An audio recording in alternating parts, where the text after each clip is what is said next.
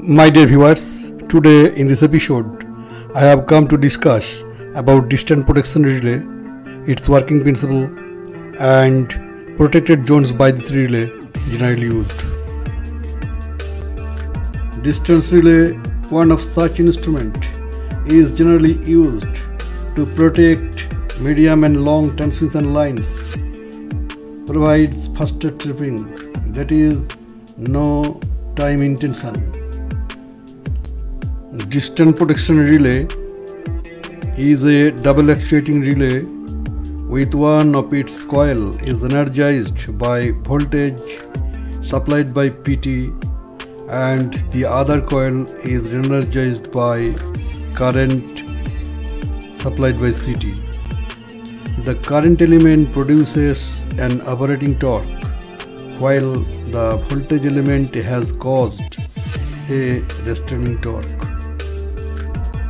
In normal operating condition, restraining torque is more than operating torque, hence relay will not operate. But in faulty condition of line, the current becomes quite large, whereas voltage becomes less. Consequently, operating torque becomes more than restraining torque, and dynamic part of the relay starts moving, which ultimately closes the inner contact of a relay to operate protection, finally causes opening of circuit breaker meant for the line. Hence, it is clear, operation or working principle of a distance relay is depend upon the ratio of system voltage and current. As the ratio of voltage and current is nothing but impedance, so a distance relay is also known as impedance relay. The relay operates only when the ratio of voltage and current falls below a preset value. The distance protection is high speed protection and is simply to apply. It can be employed as a primary as well as backup protection. As discussed earlier, during normal operating condition, the restraining torque of voltage coil fed from PT is more than operating torque by current coil, hence relay contacts remain in open position. When a short circuit fault occurs in the transmission line, the current in the operating coil increases. The speed of operation of a relay depends upon the level of fault, that is, quantity of current in the operating coil. Again, speed of actuation of relay approximately proportional to the current in the operating coil. Hence, time of operation is inversely proportional to current. Suppose this is a transmission line. Power is sent from bus A of one substation to bus B of another substation, and the transmission line is protected by distance protection scheme from both ends. The discussion is limited only at or from one end, that is from bus A end. The location of CT and PT, relay and circuit breaker are shown here.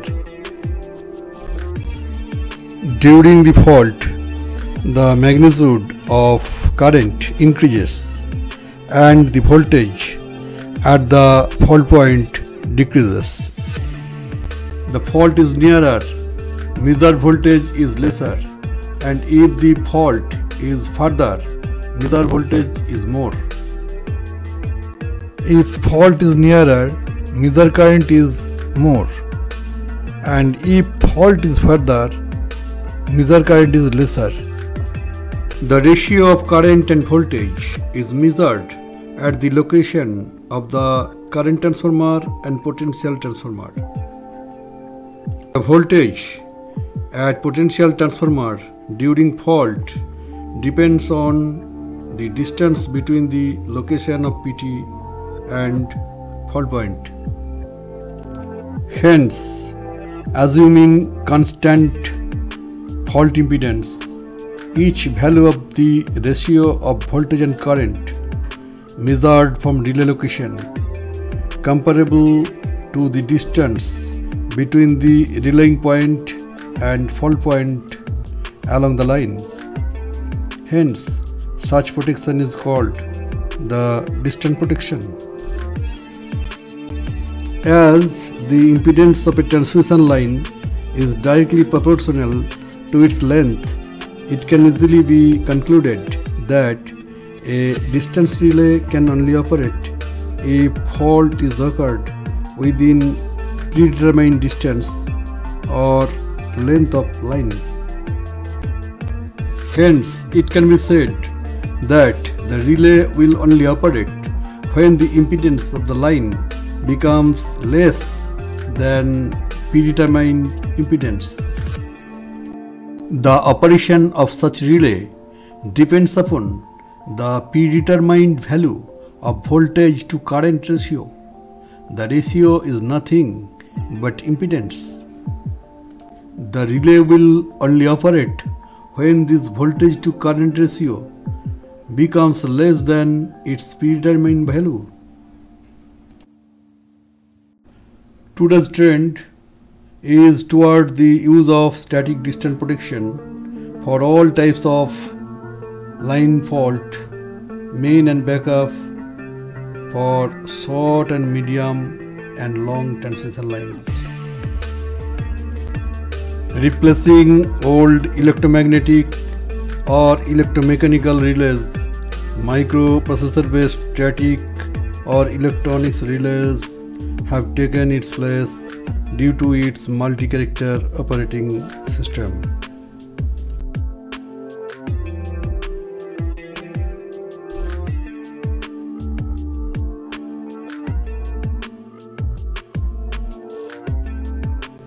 These relays have been developed on some prime parameters like time, voltage, current, impedance of conductor and length of conductor.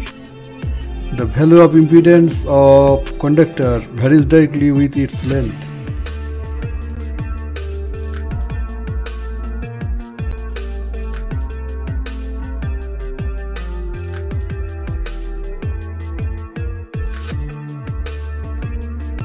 The distance relay in each substation has generally three stress characteristics with respective settings of Z, impedance and time t for each step.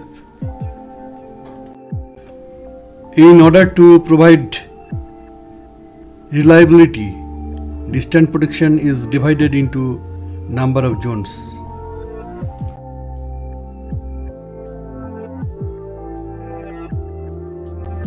Mainly intended to cover the entire length of protective line length and set to operate instantaneously, that is, with no intentional time delay. Zone 1 distance is set 80 to 90% of the line and not 100%. It is called underreach.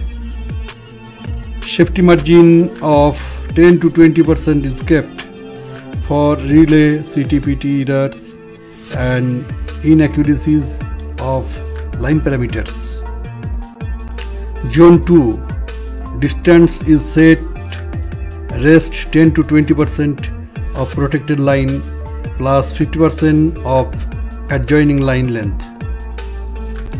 It's set to cover remote end busbar and hence it is called as an overreach.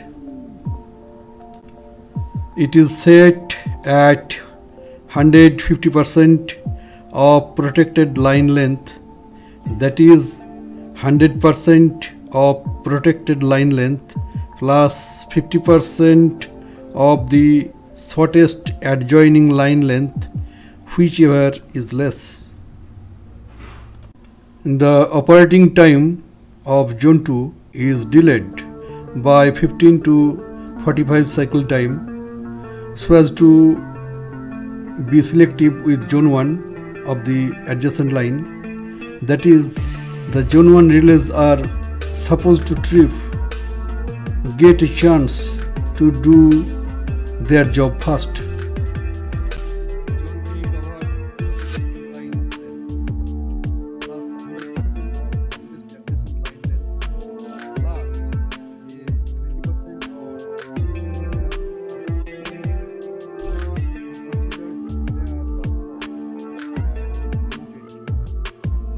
Operating time of zone 3 should be more than the zone 2 operating time.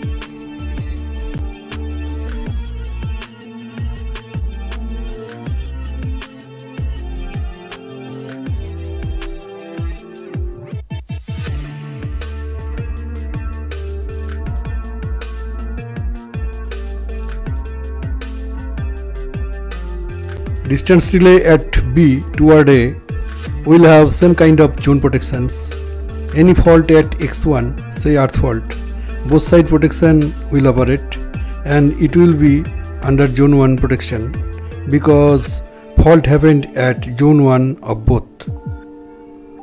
But any fault at X2, zone 2 protection at A and zone 1 protection at B will operate because fault happened at different zones. So dear viewers, this was the explanation about distance protection relay and protected zones by the relay. If the video is liked by you, please don't forget to subscribe the channel with a view to encourage the channel for better next. Thank you.